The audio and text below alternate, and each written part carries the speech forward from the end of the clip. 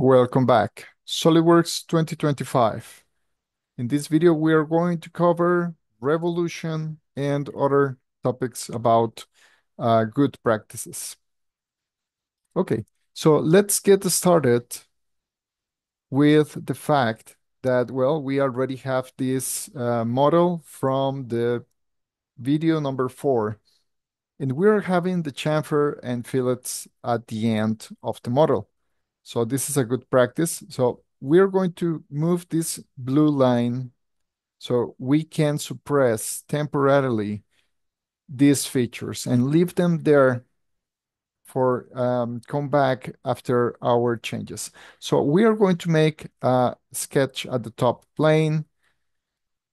We are going to click at section view. I think this is the first time that I show this option. So section view is going to create a visual section while we have it on, but the part in reality is entire part. We're not cutting the part. Let's say the part is staying as it is, but this is just visual. So I will hit the spacebar, get my orthogonal view, and I will start the sketching.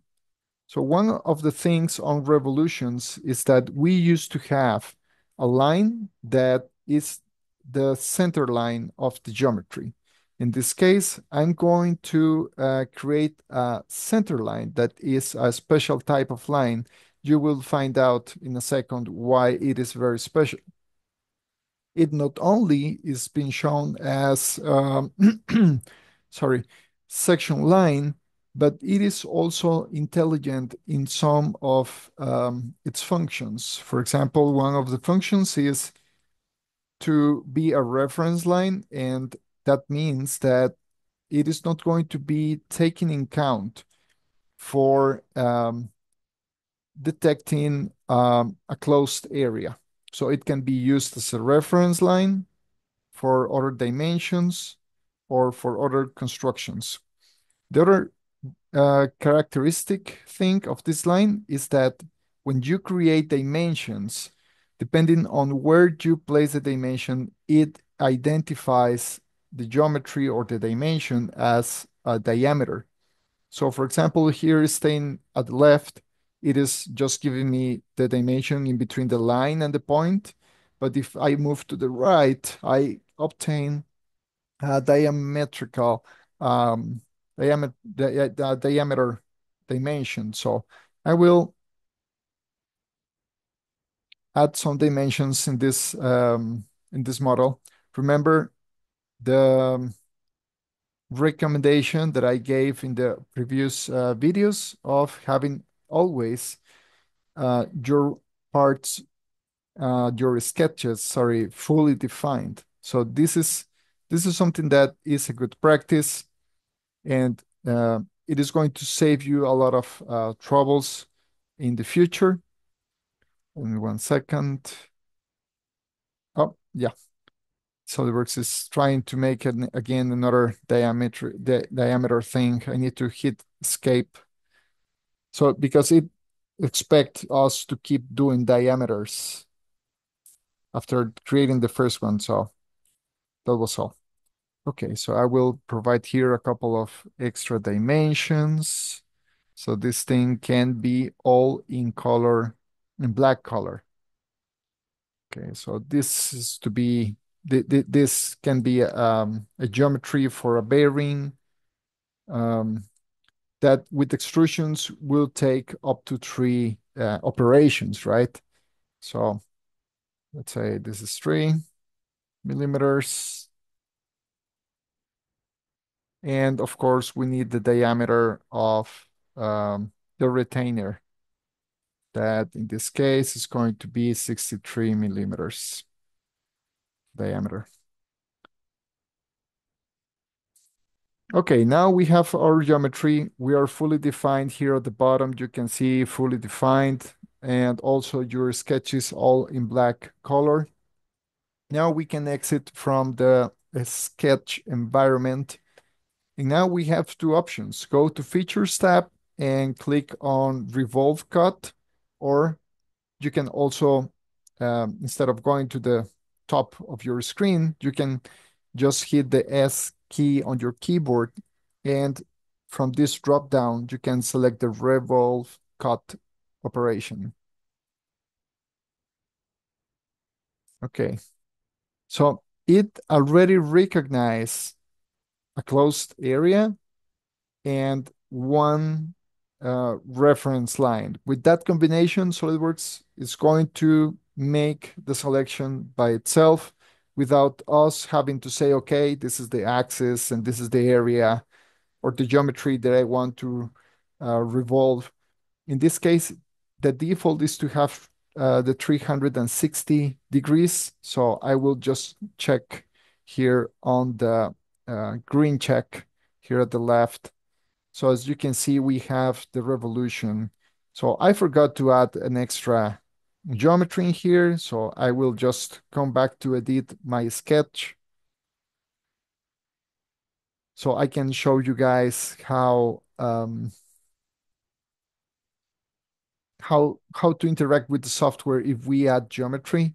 So there is the option of add the lines one by one and then do a trim, or we can add just a rectangle in here.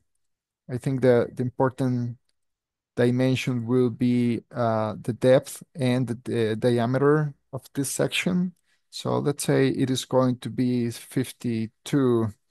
So at this point, this is totally not precise dimensions for a specific type of bearing. Let me hit escape.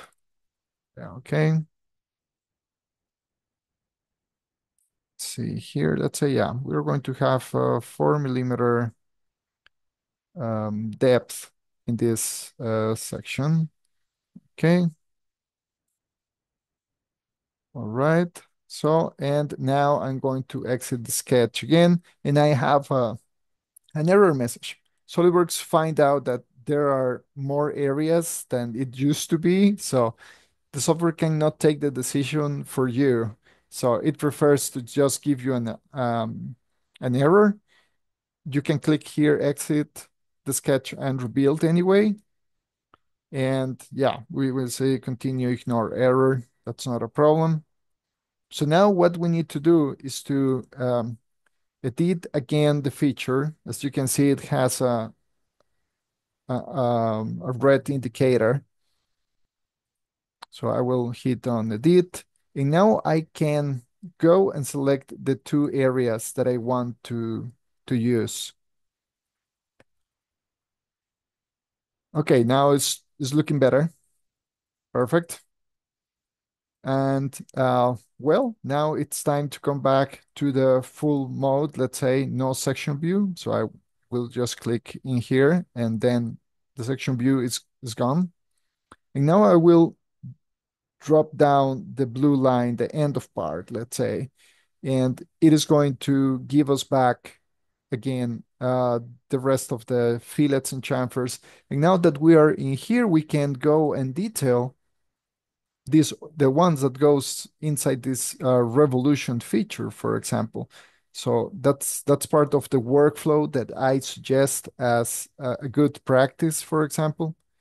So let's say this one is going to have at the bottom 1 millimeter radius and well, and so on. You can continue adding these features, and these features are going to, in my recommendation, be suppressed with the end of part line or this blue line, and then do the modifications to the most primitive geometry, add the sketches and extrusions, etc., and then move back the end of part line.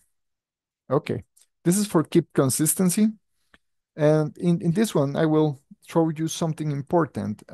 If you're using SolidWorks in another language or your computer is set, for example, my one is set to Spanish, I start to have all my features by default in Spanish. I don't want that.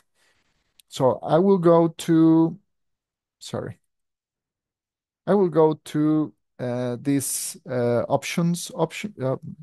options thing in here at the top.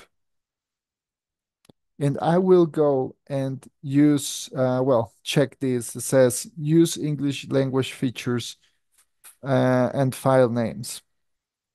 So as you have noticed, the new Revolution, Cut Revolve 2, and the new Fillet are in English, and the rest are in Spanish. Because once the feature has been done, it keeps the name. So in my case, if I want to share this with a client that I want to use only English, of course I will have to rename them, right? So and then after the renaming, that's going to be fine. But how about this? Another good practice is to rename the features, but uh, rename them with something descriptive. So let's say this is going to be the main body. Let's say that this one is going to be the lateral pocket and so on. So you can keep easy on finding the features. It is not hard to find features in SolidWorks, but it is a good practice at the end for descriptive purposes. You can always pick the face, and SolidWorks is going to highlight um, the feature anyway. And in the next videos, we are going to cover other um methods, how to identify features that are going to be very exciting. So here is a video that maybe you will like to see about breadcrumbs.